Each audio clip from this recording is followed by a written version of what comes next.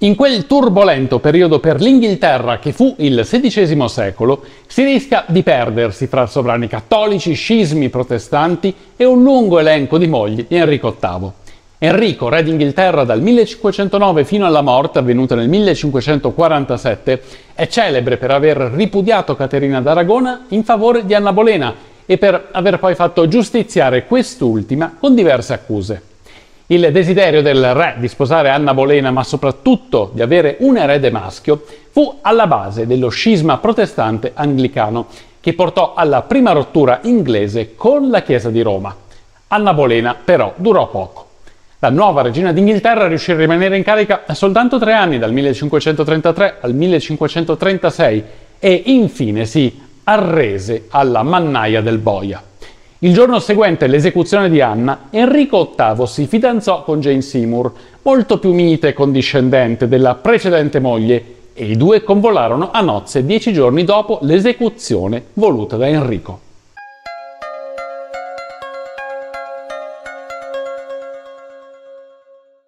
Enrico amò sinceramente Jane, ma la fortuna non era dalla sua parte. Il 12 ottobre del 1537 la donna mise al mondo il sospirato erede maschio Edoardo VI Tudor e nel regno si pensò finalmente che si fosse giunti a una conclusione per la questione matrimoniale e dinastica del re. Ma era il Cinquecento e la scienza medica non era quella odierna.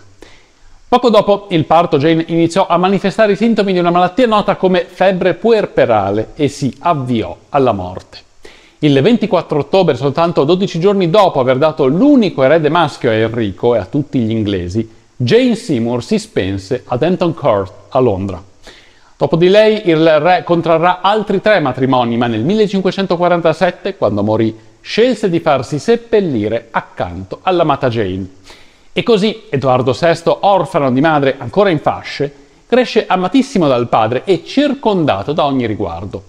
La sua salute viene costantemente tenuta sotto controllo dai medici, i quali provano quotidianamente la febbre e gli fanno seguire una dieta ricca e variegata. Nell'ottobre del 1541 l'ambasciatore francese descrive Edoardo come bello, ben nutrito e straordinariamente alto per la sua età. L'ambasciatore osserva però la postura e scrive che la sua spalla destra è più bassa di quella sinistra. Il bambino forse soffriva di una leggera scoliosi della colonna vertebrale, una condizione presente anche in suo zio materno, Edward Seymour, e quindi forse una tara ereditaria. Nello stesso mese Edoardo si ammala di febbre quartana, a volte indice di una forma di malaria. Per circa 10 giorni Edoardo è tanto provato da far pensare che ormai fosse spacciato. Il padre, Enrico, è in fibrillazione e manda il suo medico personale, il dottor William Butts, al capezzale di Edoardo. Il dottor Butts visita regolarmente il piccolo e limita l'assunzione di cibo di Edoardo a zuppe e brodi, quando in realtà questi aveva necessità di carne. Edoardo mal sopporta i modi rigorosi del dottore e comincia a definirlo un furfante e uno sciocco. Alla fine il dottore gli concede un po' di carne, ma Edoardo chiede comunque al medico di andarsene. In realtà questo è un buon segno della sua ripresa ed effettivamente l'erede al trono si ristabilisce in pieno. Gli viene permesso di tornare al suo stile di vita, ma in seguito si sarebbe ammalato di febbri periodiche. Enrico VIII è preoccupato per il ragazzo e il giovane viene tenuto lontano dalla corte londinese.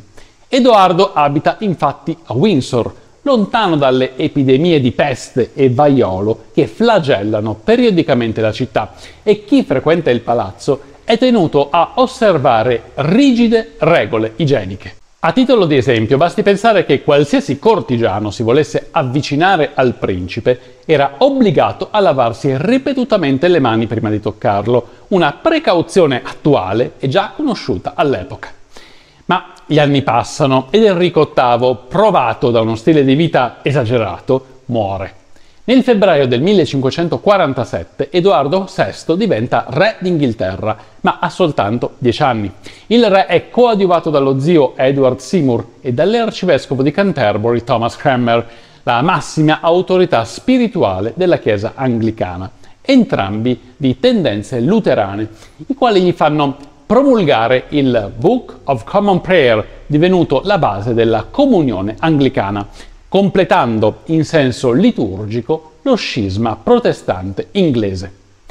Edoardo VI però non sta bene. Già nel 1550, a 13 anni, il giovane re è costretto a letto da una misteriosa malattia.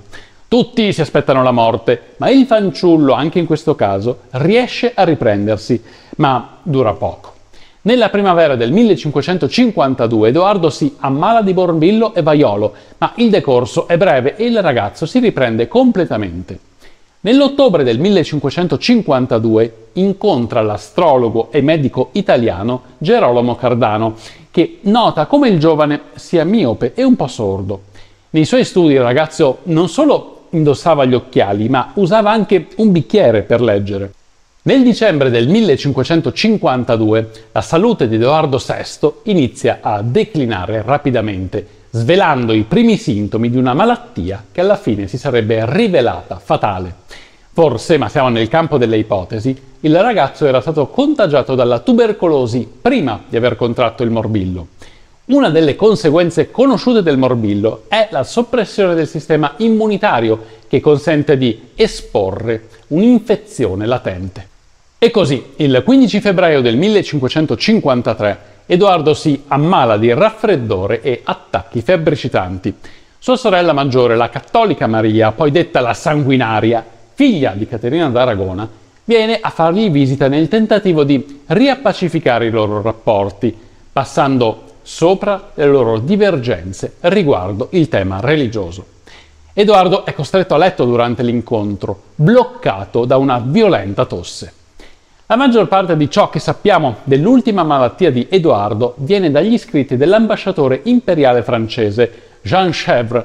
Jean è in contatto con John Bannister, uno studente di medicina di 21 anni, il cui padre è funzionario minore nella famiglia del re. I sospetti che Edoardo sia stato avvelenato da John Dudley, reggente dopo la condanna a morte per appropriazione indebita dello zio Edward Seymour, vengono immediatamente fugati. Il re è tenuto in isolamento e le sue condizioni di salute erano segretissime. A marzo Edoardo è ancora provato, magro e debole, e non può lasciare la sua stanza, ma ad aprile sembrava essersi ripreso, tanto da poter prendere aria nel parco di Westminster e trasferirsi a Greenwich. Alla fine del mese è di nuovo debole e il 7 maggio è a letto, anche se i medici reali non hanno dubbi sulla sua guarigione. Ha una ricaduta importante l'11 giugno e Chèvre riferisce che la materia che espelle dalla sua bocca a volte è colorata di un giallo verdastro e nero, a volte rosa, come il colore del sangue. I suoi dottori pensano che soffra di un tumore suppurante del polmone e sotto sotto bisbigliano che Edoardo sia ormai spacciato. Uno scrittore italiano, Giulio Raviglio Rosso, scrive che viene ammessa nella stanza di Edoardo una donna che andava dicendo di poter curare il ragazzo. I dottori protestano, ma non c'è niente da fare. La donna gli somministra chissà che intrugli e pozioni ed Edoardo peggiora, gli si gonfiano gli arti e perde le forze. Le gambe si gonfiano talmente tanto che deve sdraiarsi sulla schiena e poi perde completamente le forze.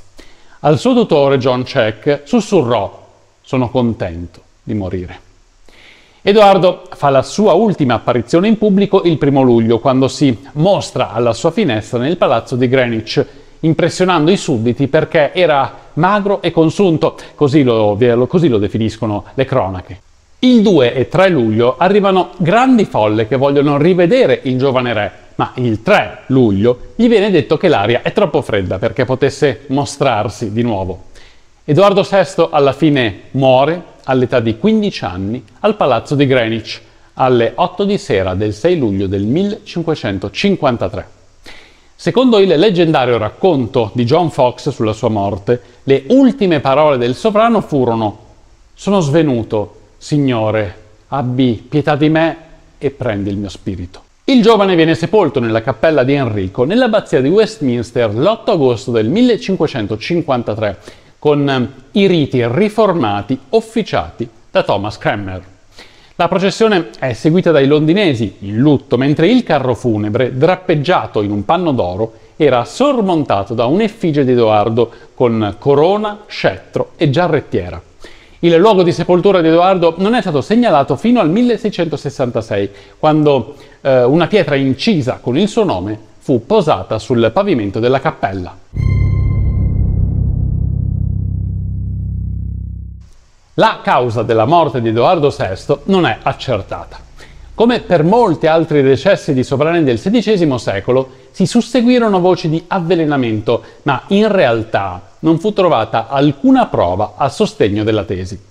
Fu accusato il primo duca di Northumberland, John Dudley, che divenne impopolare a causa degli eventi che seguirono la morte di Edoardo e di cui si credeva che potesse aver ordinato l'assassinio.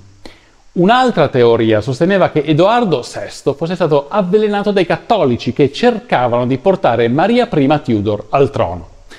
Tutte queste voci furono però sconfessate dal chirurgo che analizzò il torace del ragazzo dopo la morte.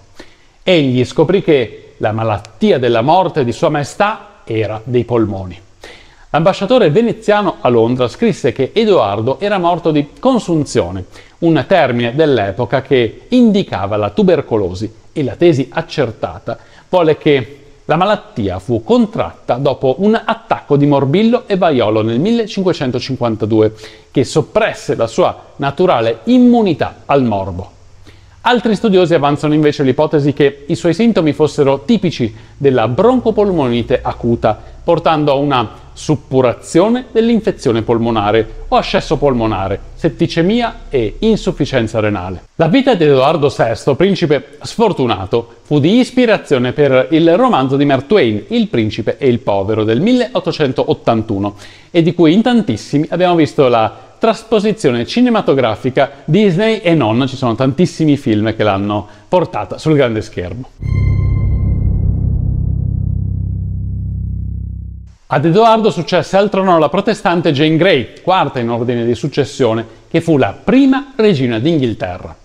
L'epopea di Jane durò però soltanto 9 giorni, in quanto la cugina e sorellastra di Edoardo VI, Maria I Tudor, riuscì a far catturare la Grey e il marito Guilford Dudley, figlio di quel John Dudley che era reggente per conto di Edoardo. I Dudley e Jane Grey furono giustiziati e al trono salì Maria I Tudor, che tentò di ripristinare la religione cattolica in Inghilterra. Ma questa è un'altra storia.